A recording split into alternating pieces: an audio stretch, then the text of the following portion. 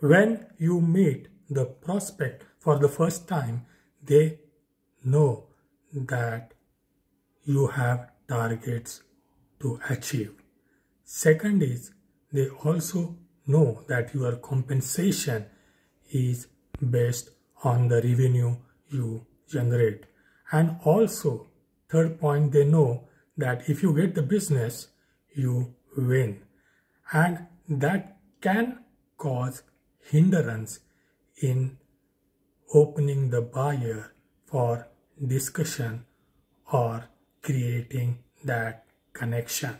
Therefore, salesperson has to be careful when he visits the buyer for the first time to develop that credibility and create that right perception in the customer's mind about his organization and about his competence, capability and expertise to address buyers' issues.